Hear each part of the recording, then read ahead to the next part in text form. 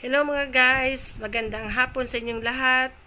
Nandito na naman po ako para magbigay sa inyo ng informasyon about sa Gregg shorthand writing.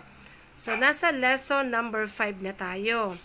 Bibigay ko ngayon is all about punctuation and capitalization. Okay. Sa period, ang symbols niya pagguhit na pababa. Then, pag paragraph or next paragraph, ang symbol niya para siyang greater than. Tama ba kaya? Okay, next. Yung parentheses, may dalawang parang buntot siya. Ayan. Okay, yung question mark is letter X. Yung dash, upward stroke siyang dalawa. Then yung hyphen, mas maliit kaysa dash. Okay, titingnan natin yung example. Magbibigyan ko na example ng pangalan ng tao. Okay, sa pangalan ng tao, maglalagay tayo ng hyphen. That means we need to capitalize the symbols.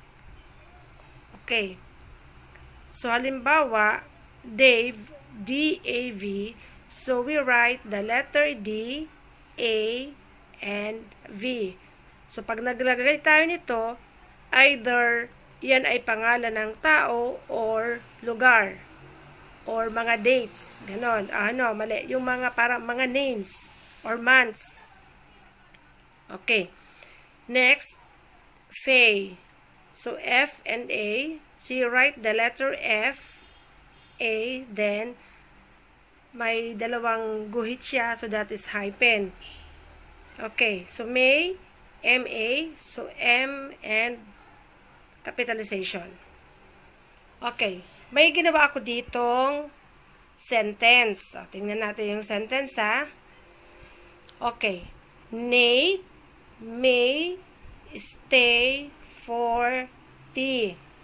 Period. Okay. Yung Nate is pangalan ng tao.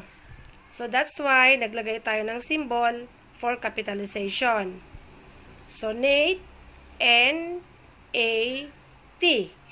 with capitalization. Okay, next is May, M-A. Stay, S-T-A. Okay, yung 4 dito, advanced lesson na to. So, inilagay ko na siya. So, hindi naman ibig sabihin na ang 4 is F-O-R. Mali yun. Kasi may mga special symbols tayo na ang 4 is represented by the letter F na lang. So, inilagay ko na siya dito. So, 4 is represented by F. Okay, T is letter T and letter E. Then, period. Okay, ulitin natin. Nate may stay for tea. Period. Yan na lang muna ibibigay ko, ha. So, unang sentence natin yan. So, guys, practicein po natin yan. I-memorize din po natin itong ating mga punctuation and capitalization. Salamat po!